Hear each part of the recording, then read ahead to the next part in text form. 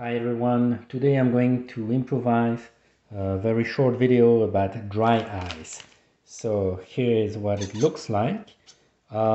Be careful when you touch it because it is extremely cold, much colder than regular ice. So, well, it can burn your skin actually.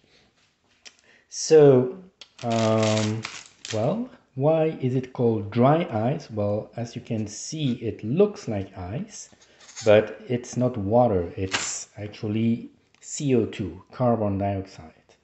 And why dry? Because as opposed to regular ice, when it melts, it doesn't turn into a liquid. It directly turns into gas. You can see this foam, the smoke, it's just directly turning from solid to gas. That's what we call sublimation.